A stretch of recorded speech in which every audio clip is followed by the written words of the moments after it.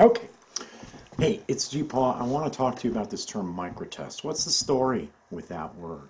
I know some of you will already know it, but others have never heard the term before, even if they've been studying about TDD. So it's worth taking a minute to talk about it. Our story begins a long time ago, which is unfortunate because it means I'm getting really old. But back in the late 90s, like most of your IL coaches, I was active in the world of TDD and the burgeoning world that was going to become Agile. And, you know, back then we used the word unit tests all the time, and it worked fine for us, even though what we were writing were a particular kind of unit test. And so what happened was we kind of developed this vocabulary. We would say things like small unit tests or TDD style unit tests, or we might say new school versus, old school unit tests. And things went along like this for a while.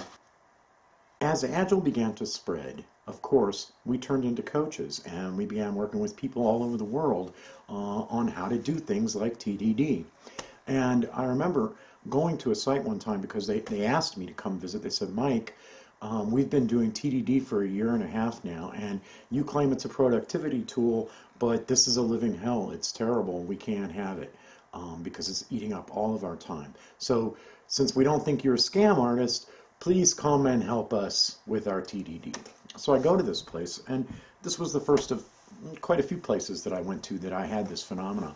On the very first day, I asked them, show me one of your unit tests. And they showed me one, and it was this thing. It was like, there was like 1,000 lines of setup code.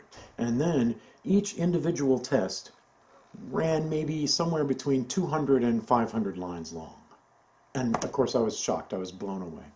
So the first thing I did was I called a meeting, and we got all the developers today, and I said, oh, I love you guys so much. I've never seen a team so disciplined and so energized to be able to do such an awful thing like this for so long. Please, please lay down your burden. We've got better things that we can work on. And so here's what they said back to me. They said, well, you said unit tests.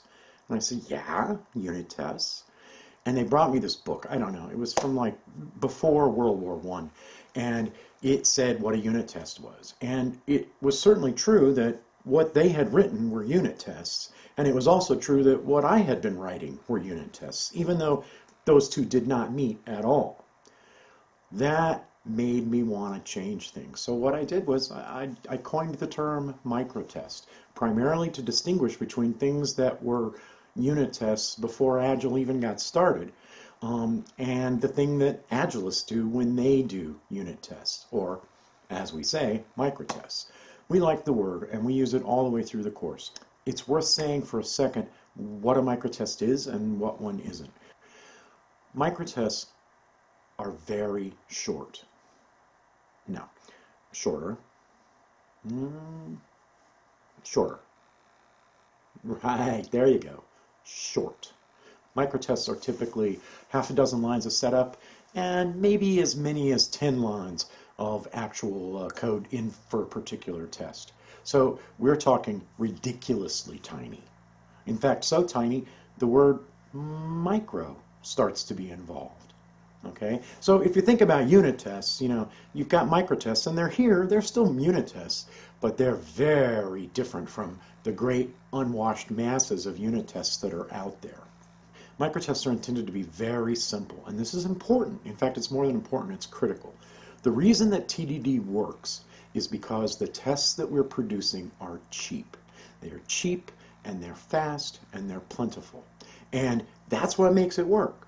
If they're pricey, if they're at all difficult for us to work with or play with or test with, we don't want them. They are not part of test-driven development, which is focused down on these little tests.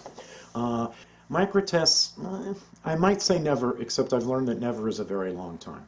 Microtests usually don't do things like leave the box, okay? So they run in one computer right in front of you.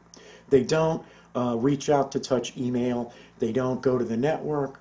They don't even usually go to the disk or to the database. Why? Because I want them to be very fast and very precise. That's why. In fact, They're so precise, you might say they were, micro-precise. So you get the idea of what we're talking about. We use the word microtest to distinguish it from all the other possible things that might be unit tests but aren't any good for TDD. My last thought, 2 requests. When you go out there on the net, and I hope you are going out there on the net to study up on TDD and get yourself prepped and get new ideas, because that's certainly what all of us do.